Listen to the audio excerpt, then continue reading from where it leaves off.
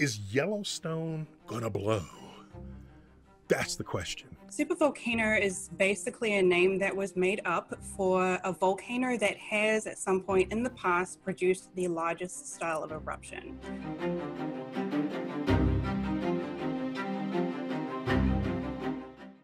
In the western region of the United States lies a dormant giant. It remains in a slumber, occasionally showing signs of stirring, but hasn't fully awakened in many years.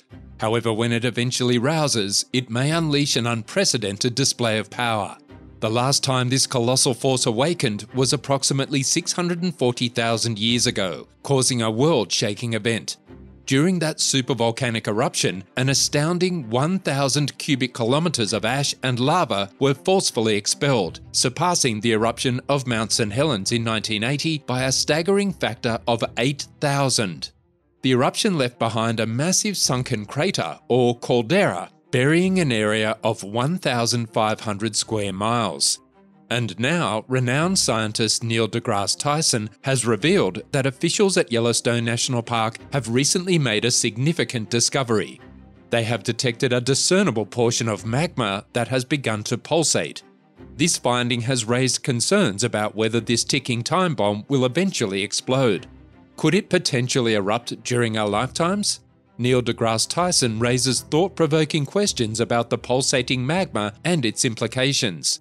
Join us as we delve into this alarming warning regarding Yellowstone National Park, where officials have just identified this massive pulsating chunk of magma. Deep beneath Yellowstone National Park, a vast expanse spanning Wyoming, Idaho, and Montana, powerful geothermal forces are at work. These titanic forces, akin to the breaths of a slumbering giant, drive the existence of around 10,000 geothermal features in the park's animal-filled woodlands. The heart of this geological activity lies in northwestern Wyoming, where the majority of Yellowstone is situated. Here beneath the surface resides a region of scorching molten and semi-molten rock known as magma. As magma flows into a reservoir called the magma chamber, located 6 to 10 kilometers, 4 to 6 miles beneath the park, the surrounding ground swells and rises in response to the increasing pressure and heat.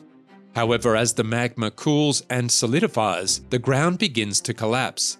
Volcanologists have diligently monitored this phenomena since 1923 and have observed that between 2004 and 2009, the ground rose by approximately 25 centimeters, 9.8 inches. However, in 2010, a shift occurred and the ground started sinking. The gradual and consistent growth over the years has led many scientists to speculate about the possibility of an impending eruption at Yellowstone. Concerns have been raised about the potential magnitude of such an eruption, given the continuous expansion observed. In the broader Yellowstone region, magma, which is molten rock beneath the Earth's crust, exists near the surface due to the mantle's thermal convection. The movement of tectonic plates over these hot regions results in volcanic activity, leaving a trail behind.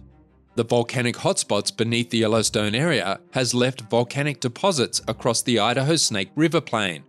And within the current Yellowstone caldera, which is 50 kilometers or 30 miles wide and 70 kilometers or 45 miles long, remnants of the most recent eruption can be found in an area called the Lava Creek Tuff.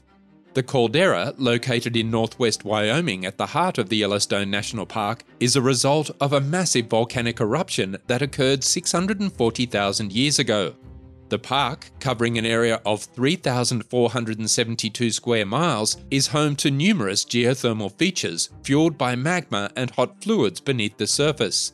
The Norris Geyser Basin, northwest of the caldera, showcases over 500 hydrothermal features that undergo daily variations.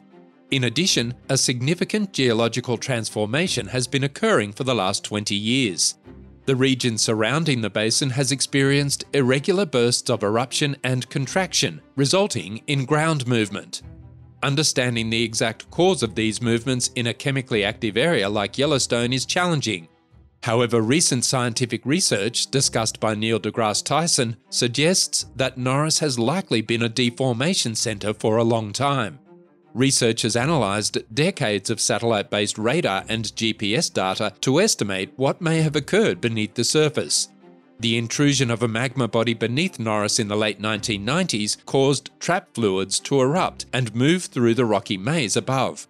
Ground inflation occurred as fluids became trapped and pressure built up, while deflation followed as fluids escaped to other locations.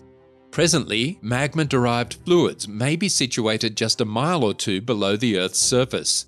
It's important to note that the new research does not indicate an increased likelihood of the supervolcano, which last erupted 640,000 years ago, exploding. However, the record-breaking eruptions of Steamboat Geyser, the tallest active geyser in the world, may be influenced by these geologic movements. Researchers also suggest a slightly higher risk of hydrothermal explosions in the basin due to the underlying changes.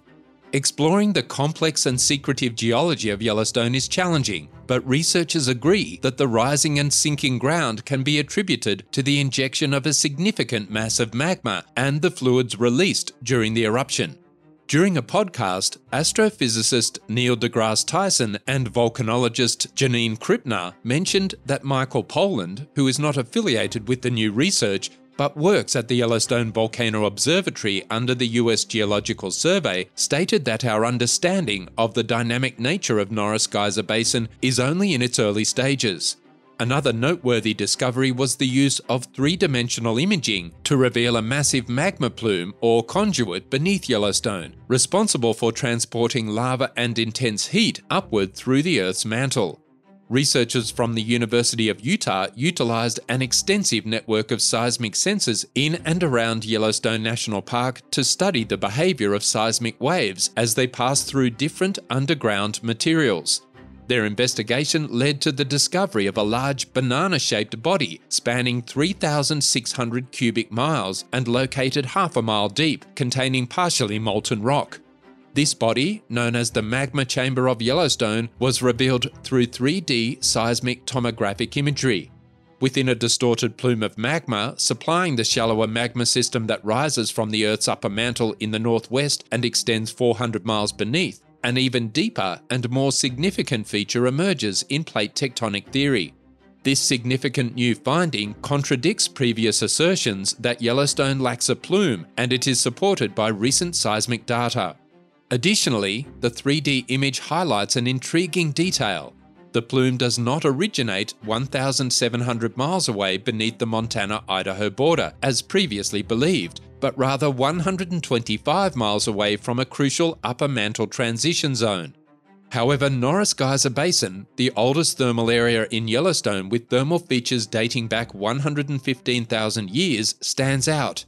It also holds the distinction of being the hottest area, with temperatures reaching 459 degrees Fahrenheit, approximately 1,000 feet below the surface.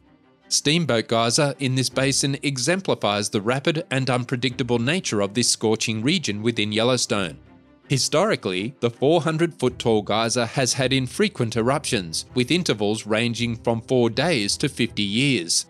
However, since March of the previous year, Steamboat has been erupting as often as once per week. In 2018, the geyser erupted 32 times, breaking a record that was surpassed the following year with 48 eruptions. Although Helen Robinson, a geothermal expert from Glasgow University, who was not directly involved in the recent research, expressed her astonishment, stating, "The blinking thing went nuts." While the geyser's heightened activity has captured the attention of the general public, scientists are particularly fascinated by the dramatic movements occurring within the basin itself. The Norris Geyser Basin, spanning 18 miles in length, has experienced dynamic changes over the years. Between 1996 and 2004, it rose at a rate of 4.7 inches, then decreased to 2.8 inches between 2005 and 2013. However, in late 2013 and early 2014, the basin suddenly began rising again at a remarkable rate of 5.9 inches per year, marking the highest uplift ever recorded in Yellowstone National Park. This upward movement was abruptly halted by a magnitude 4.9 earthquake in March 2014 that shook the Norris Geyser Basin. From then until the beginning of 2019, the ground alternated between sinking and rising. As a result, the basin is now 5 inches higher than it was 2 decades ago. The cause of this chaotic activity has been discovered through increased scientific monitoring of Yellowstone's extensive underground volcanic system. At the centre of this system is a massive caldera known for its rare and enormous volcanic eruptions. To enhance monitoring capabilities, the Yellowstone Volcanic Observatory was established in 2001. Collaborating institutions include the US Geological Survey, National Park Service, Universities of Utah and Wyoming, and the State Geological Surveys of Wyoming, Montana, and Idaho. The observatory is an extensive program utilizing instruments to monitor earthquake and volcanic activity in the Yellowstone National Park vicinity. Geologists speculate that the upheaval in the Norris Geyser Basin began between 1996 and 2001, when magma rose nearly 9 miles below the surface. Radar and GPS data from satellites were used to track the deformation of the basin, which is located on a network of faults and vents known as the Norris Mammoth Corridor, just outside the youngest caldera on the northwest rim of the supervolcano. According to Jurison, this intersection of weak zones would provide an easier pathway for magma to enter. The uplift event observed from 1996 to 2004 was caused by the intrusion of magma, and as the magma cooled, dissolved fluids were released from it. This process led to a reduction in the internal pressure of the magma body, causing it to deflate between 2005 and 2013, resembling a leaky balloon. It is likely that the ground descended again during this period. Since then, the intermittent rising of the ground can be attributed to the occasional trapping of escaping fluids in pockets beneath layers of rock. According to Poland, scientists have faced challenges in identifying and documenting this cycle of magnetism and hydrothermal activity. While the new model provides a reasonable hypothesis, it's not definitive. It is possible that sources of fluids aside from the magma body, such as recent heavy snowfall, accumulate in specific areas and intermittently leak out elsewhere.